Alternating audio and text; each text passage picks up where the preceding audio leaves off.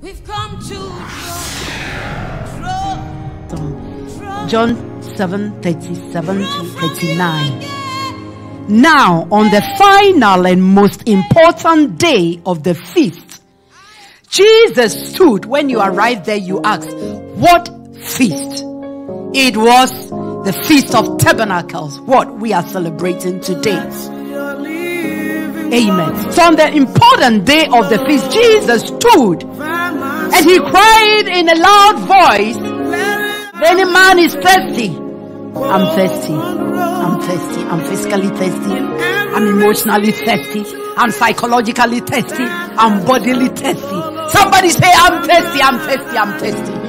I'm thirsty. I'm thirsty. I'm thirsty. I'm thirsty. I'm thirsty. Come on. Come on. I know you are thirsty. Don't be ashamed to say you are thirsty. I was reading the book of John chapter 4 and I see Jesus tired of his travel, sitting down and thirsty. Every human being comes to a time of being thirsty. Thirst is part of our need. The body must have water. I learned that the body holds 70% of water or something like that. I've really not said, but that is something I heard. And when we are in the womb, we covered with water. When we break out from the womb, it's water that breaks out first. And in my first study, I learned that man cannot live 3 days without water. Some have gone 40 days like Jesus.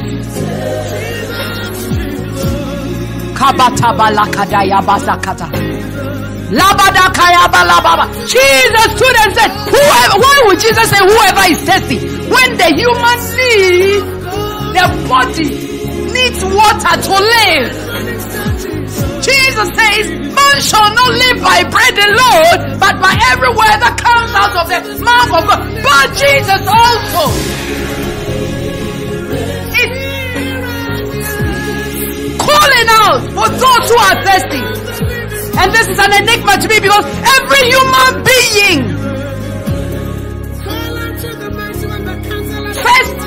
first and then drinks water.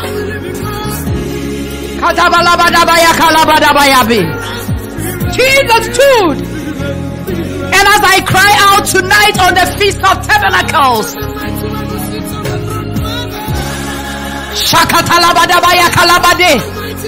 I pray that my voice becomes the voice of God, the voice of Christ, crying out, come on to me, all you who are thirsty, come on to me, all you who labor and are heavy laden, and I'll give you rest.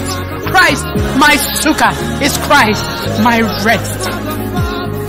Jesus on the Feast of Tabernacles, when the priests were busy pouring out water, on the final day, the most important. Why would the Bible make some day most important? Somebody is telling me, oh, we are Christians, every day is important. Now I'm reading John chapter 7. And it's saying one day was the most important. What day was it? What day was it? Why? Jesus was waiting for an important day. Maybe the brothers left on the second day, first day. But the important day was the 7th day according to scholars. Well, Bible says, I think the 8th day, but scholars argue that it was the 7th day, which will be Sunday. But we are here to celebrate the 2nd day of the Sukkot, and since we are spiritual Israelites, as someone said, every day is holy to us. But Jesus, so when you say Jesus, the Messiah, celebrated the festivals, please don't confuse things, because there are so many teachings that are going on, conflating idolatry with Christianity, conflating Hebraism with Christianity. Jesus celebrated the feast according to God's perspective, not according to the Jewish traditional perspective. So how did Jesus celebrate the feast? So you don't build some ark, carry it around and think you are the most spiritual person. Jesus is the ark. He's the tabernacle. So why are you carrying that wooden box too? So many things are happening. So many things are happening. But the scripture is clear. You know, this is a season where our main theme is P-U-S-H. P for pray. U for until. S for something. H for happens.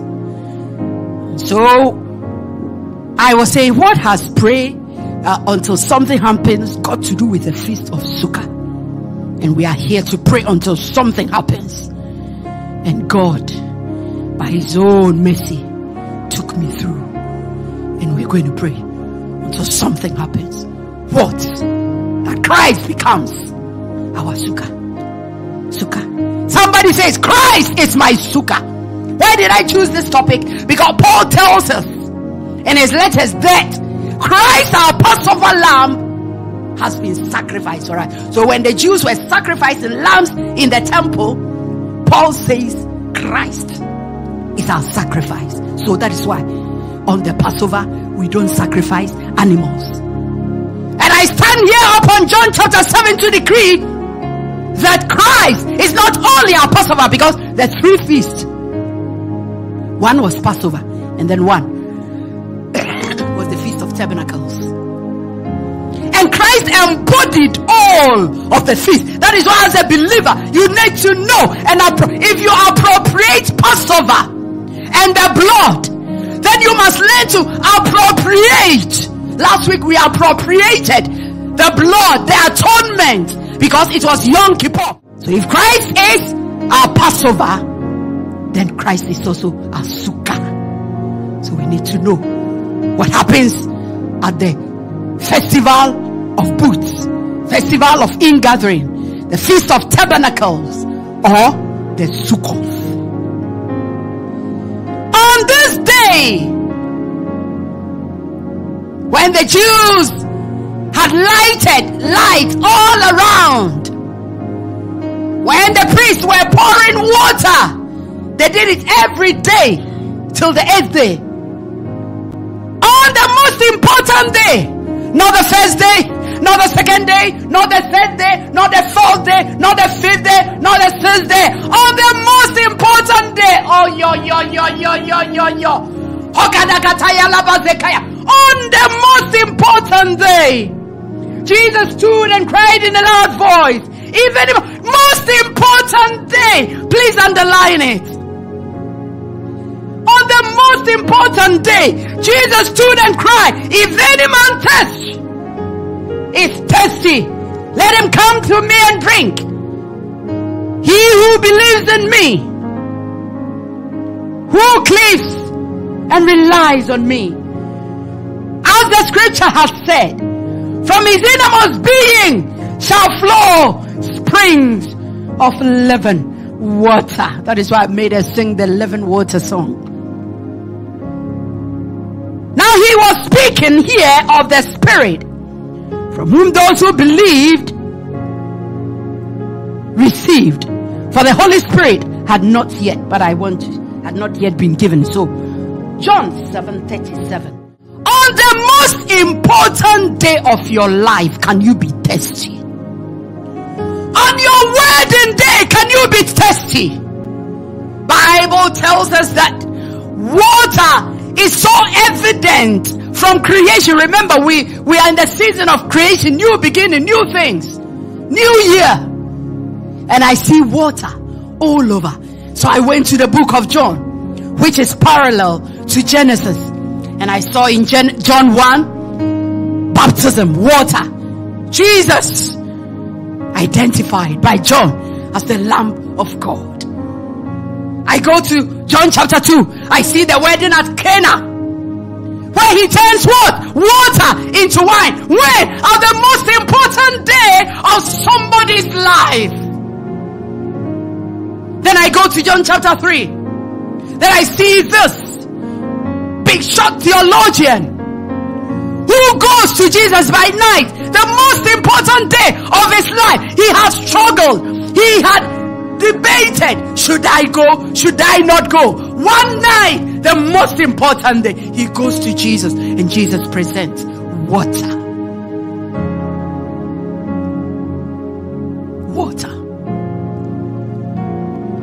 Unless a man is born of the Spirit. Water. And we go to John chapter 4. Water. Jesus himself is thirsty as a human being. My God. Most important day of his life. When was it? When it was appointed that he goes through Samaria, yet he thirsted. And here comes the woman to present him. A woman drawing out water from Jacob's well. Jesus presents himself to the woman and say, I am the living water. Water! John chapter 5. There, by the pool of Siloam,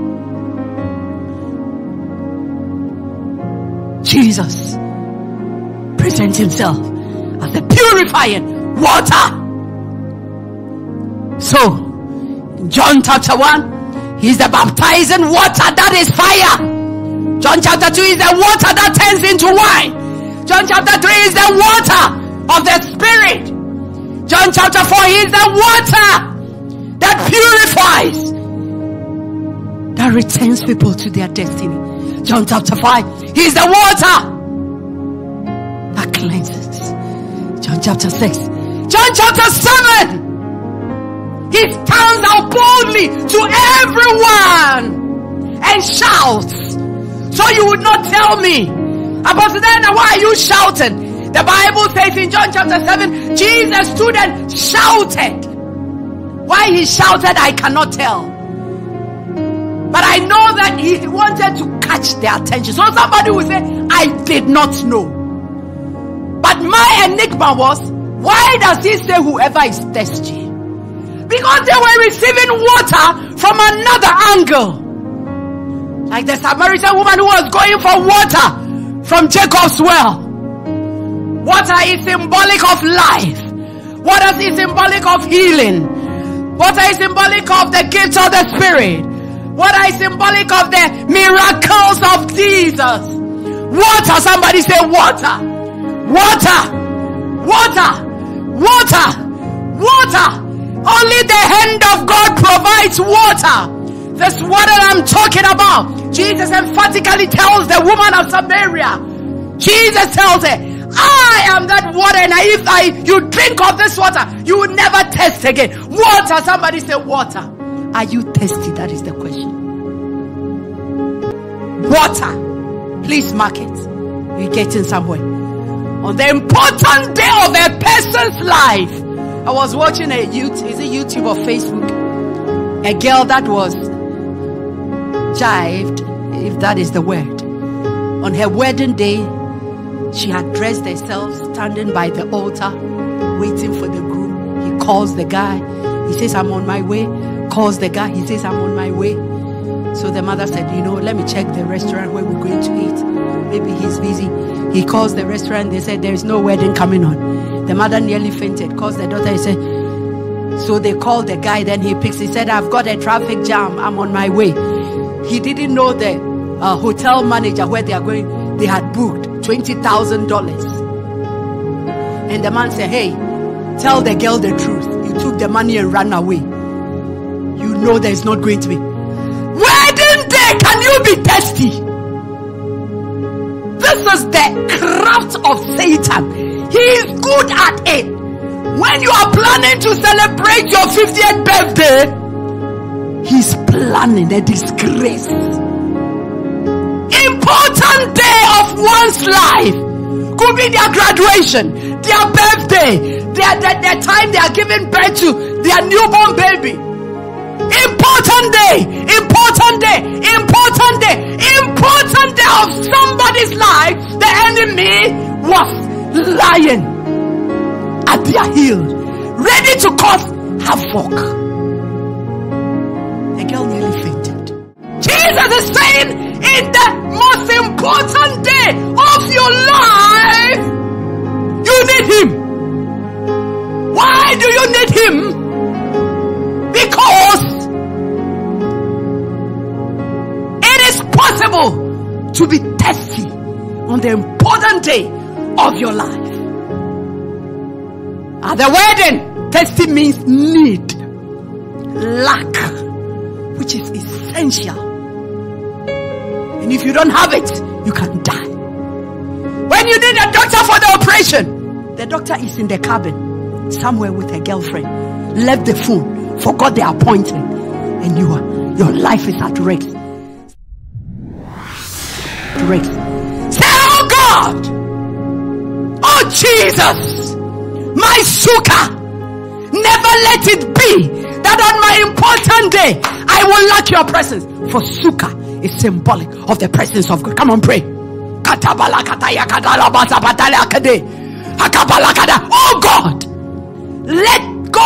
God, let it not be that your presence will be missed at the most important day of my life. Pray.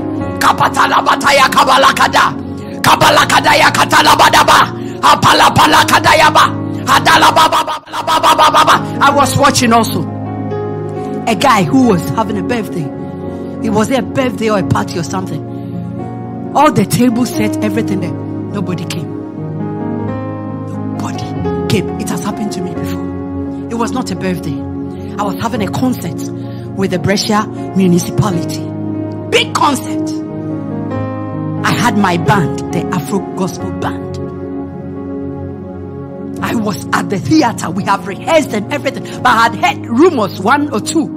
But I didn't take it. Standing in front of this big crowd, San Carlino, the theater San Carlino in Brescia. Waiting for my instrumentalist. Not even one was there. Jesus! Thank God that there was one Italian brother who knew all my songs, who followed all my concerts. So he came on stage. And instead of playing the Afro gospel reggae song, that is what we used to do. We used to do only reggae songs. Christian reggae. No woman, no cry. We sing no Jesus, no lie. That is what we're doing. So, he came and we worshipped. And the Spirit of God. Oh, you needed the Spirit of God. Christ, the sukkah. This is what Jesus is telling us tonight.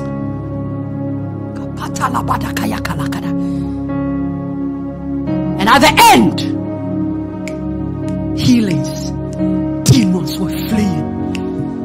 Those who came to enchant were running away. And Jesus was Lord. So when the enemy had planned to shame me on an important day, God's presence stilled the power of the enemy to shame. So Jesus is asking, he's standing in the most important day of your life, most important day of my life, most important season you are in right now. And he's saying, are you thirsty?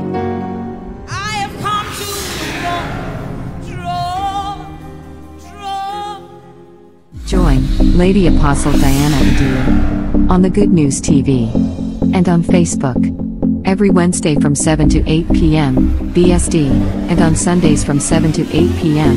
BST for a live virtual prayer camp encounter dubbed It's a New Day.